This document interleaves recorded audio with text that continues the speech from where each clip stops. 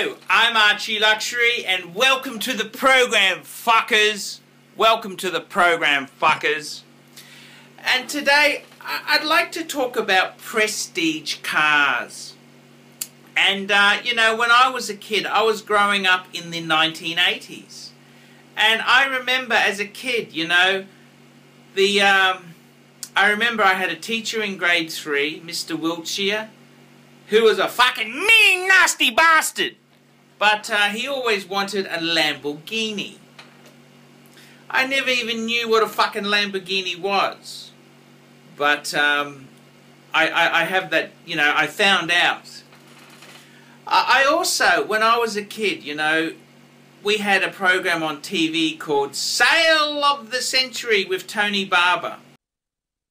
Carryover champion Andrew Lockett from Victoria. Stand by to see Andrew play for prizes valued at $75,081. Tonight on Australia's biggest bargain sale, we're offering a BMW valued at $39,500 for $475. A house full of furniture valued at $16,700 for $405. Two of the incredible bargains on Sale of the Century. And now, here's the star of our show, it's Tony Barber. Yes, it is. And he used to always, it started off with Mercedes-Benzes, then it went to BMWs, etc. And I love the Sale of the Century cars, and they were just so amazing. And one of the things I got to say is, this was the age of the W123. It's like the 280E or the 230E. They were cars that lasted. You could buy, the whole point of buying one of these cars is that they were a very well-made car. They were extremely well put together. With a bit of love and attention, you could keep that car for a lifetime. That was the whole point of buying a Mercedes-Benz or a BMW. They were such a well-made car. They were a safe car. They were ahead of their time. And, you know, they were just such a cool thing. And it's a strange thing. I mean, just that's the early 80s. Early to mid-80s, and let's have a look at where we are now. We're at a stage where stockbrokers don't exist. You can do online trading.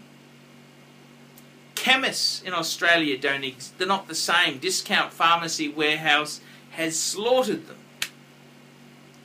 Dan Murphy's for alcohol, Bunnings for hardware. We're in a very different world, and in the Western world too. There's no longer a public service exam that you can sit and get a job for life. No, it's all, you've got to upskill. We're told we're going to have 7 career changes in our lifetime. It's a very different world than the early 1980s. And the same things happen with cars. And you know, you no longer buy a BMW or a Mercedes to last a lifetime. It's now a consumer product. It's no longer something that is, it's no longer that well built. And it's very, very sad. It's very sad. I mean, my thinking was, the whole reason you pay 2 to 3 times the price of a normal car for a BMW or Mercedes was that they were so well built. They lasted and lasted. And that's not the reality. I mean, the reality is the car won't give up on you. The electronics and the complicated computer system in it will become unfeasible to repair. A case in point, have a look at these cars with these 7-speed DSG type gearboxes. To replace the gearbox in these sort of cars you're looking at $7,000 to $12,000. It's a major expense. and if the car has got 150,000 kilometers on it, it may not be worthwhile, justified in putting that sort of money into it. And this is the whole thing. The quality car, does it exist anymore? And I had an E30. I had an E30 BMW, and I'm very sad I sold it. But it had, you know, it was a very, very simple car. I bought it. It was the last of the E30s. I bought it in 1991. It was an E30 318i, 4-door. It was brilliant red with a sunroof with the cream interior. I loved it. It had baked enamel paint. So, I mean, the paint job was like a tin plate. Yes, it could chip, but it was fucking... You put it into a special oven to get that paint baked on. The car didn't have a lot of electronics. It had fuel injection, and it didn't even... It had a hand window, so it had very little electronics in it. No ABS. It had disc brakes, but no ABS, and you know, it was a manual. I mean, you can't even buy a manual in a lot of cars now. You know, it's only this specialized. They're using DSG type gearboxes. So I mean, what's happening to this world here? You know, buying a prestige car, you'd buy one because it lasted so long. That's no longer the situation. It's no longer the situation. They're now just an, you know, it's status, and it's an upmarket consumer good.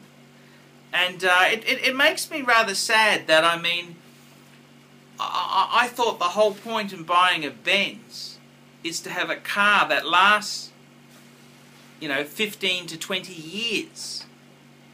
But it's not. It's just a more upmarket everyday car.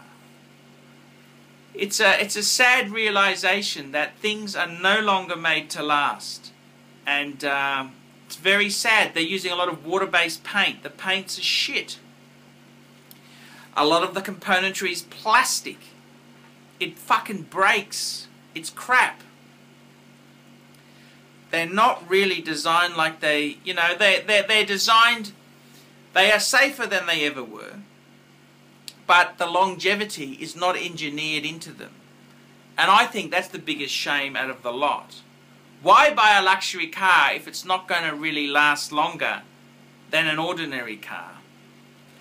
I'm Archie Luxury, and I'd love to hear what my audience thinks on this topic. So fuckers, tell me your car story.